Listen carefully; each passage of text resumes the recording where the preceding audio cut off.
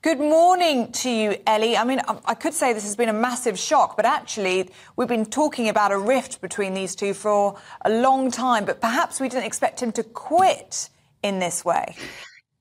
Yeah, I think it's an interesting one because we say he quit, but actually he agreed to step down. So that in itself speaks to the fact that it came... Was it that he, left before he was pushed? But there must have been more to it than just, I'm gone, I've decided to go. The fact that he said, we've come to a decision.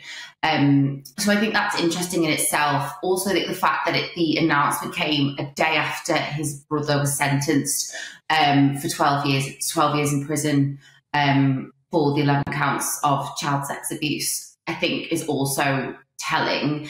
But I think, like you said, the problem was you yourself, Ellie, you said you tuned in to see what was going on. People were really interested in their body language, what was going on, and they became bigger than the show in a negative way. So it was overtaken from all of the topics that they were presenting.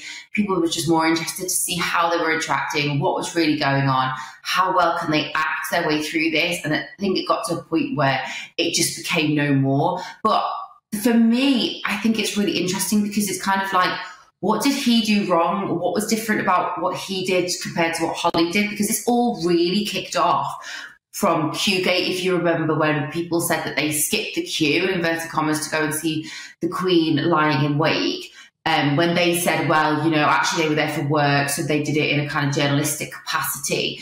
That's when it seemed that the public turned on them in terms of, did they see themselves as above the average Joe, which the important thing about those anchors, about anchors in general, is that people can see themselves in those people, that they're one of the people. But then now the fact that it's come that he's agreed to step down, why has he been so differently seen to Holly?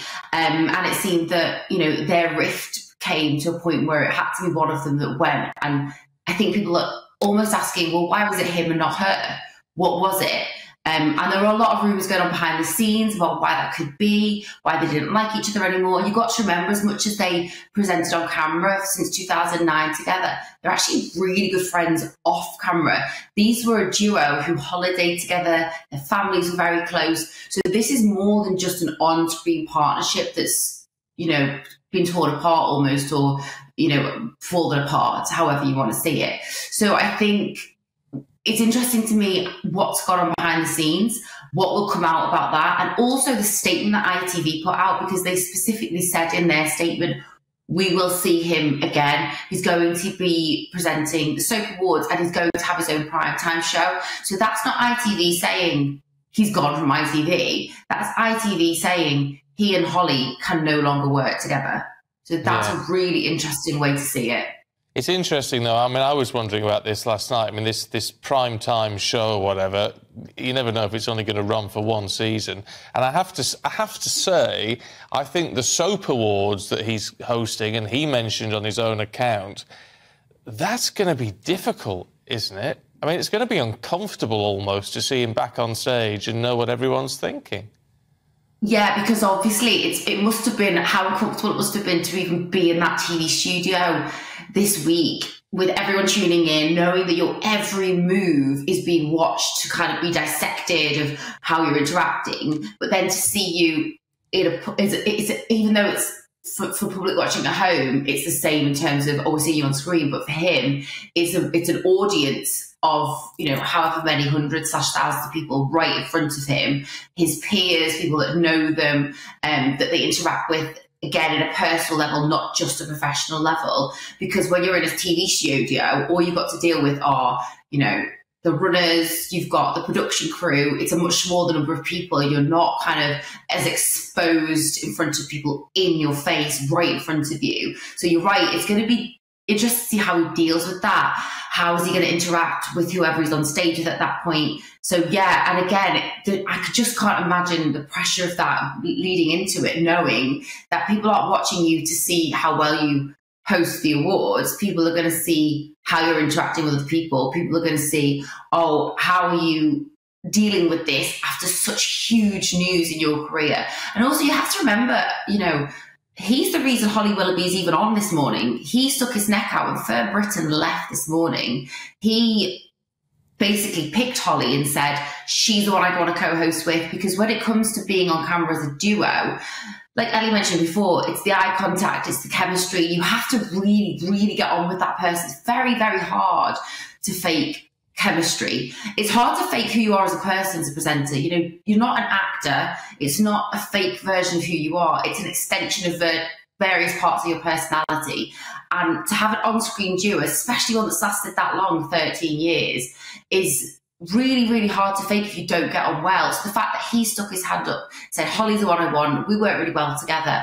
And now, you know, he's stepped down, she's not gone anywhere. And I think for many, many years, people thought, and I think it was even said by them, what the feeling was, if one of them ever stepped down, they both would step down. They couldn't do it with anyone else. It was always has had to be the two of them.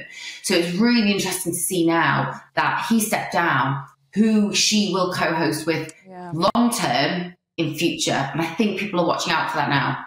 Well, it's very interesting, isn't it, Ellie? Because that statement from Holly Willoughby, it didn't go as far as to talk about that close friendship that you referenced. She says, it's been over 13 great years presenting This Morning with Phil. I want to thank him for his opportunity to, with all of his knowledge, his experience and his humour. The sofa won't feel the same without him. I mean, I don't know about you, but for me, that read as, thanks for getting me to where I am, and I'm staying and you're not going to be there, basically. Yeah, there was no mention of a friendship. It wasn't thanks for the humour. It was thanks for the humour, professionalism, that type of thing, but it wasn't thanks for the friendship. Thank you for getting me through the door. Thank you for, you know, having my back. And I know she's had his back. If you think about a couple of years ago when he came out as gay, she was there as his rock. And I guess there must have been so many things that have happened through the years that you're together that you've dealt with as a duo. And at this point, she's kind of gone, nope, my time's up, I'm done, that's it, we're over, which is really sad. And I think for people to know that, like I said, he handpicked her, he got her the job, I don't know if it sits very well for a lot of people to think that it seems like she's kind of just gone, washing my hands of you now, I'm done, bye, thanks for a good time, but bye. It seems like you said, Ellie, it seems a little bit cold. I'm hoping that from a personal perspective outside of this, that friendship can be salvaged, because it's never nice to lose a friend, especially after that long. But at this point, you know, like I said, there are a lot of rumours behind the scenes at the moment in the showbiz world. I can't go into too much about what's going on behind the scenes. I think there is more to come this week, and I think more will come out, because it always comes out in the wash.